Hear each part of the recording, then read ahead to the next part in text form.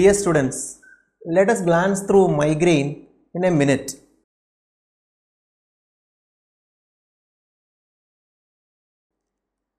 Migraine is a common primary headache. These are the features of migraine. It lasts for more than 4 hours to less than 72 hours. It is unilateral. It has a pulsatile quality. It is moderate to severe in intensity, affecting the daily activities. Often it is associated with nausea, vomiting. It is associated with photophobia and phonophobia.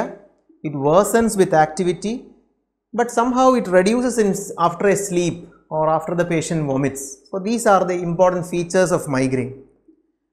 Migraine is more in females. It starts in the second and the third decade of life, but it can run a very chronic course. It runs in families and has a strong genetic predisposition. There are two main types of migraine: migraine with aura and migraine without aura. Migraine without aura is called as common migraine, seen in 80%, and migraine with aura is called classical migraine, which is less common, seen in 20%. Treatment comes under two strategies. One is called prophylactic treatment and another is called relieving treatment. These are the most common drugs used for prophylaxis of migraine, that is to prevent further attacks of migraine.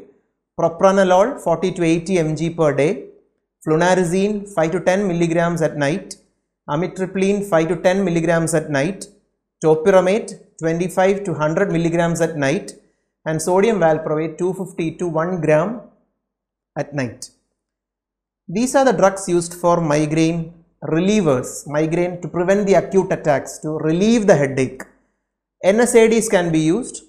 NSAID along with antiemetics can be used.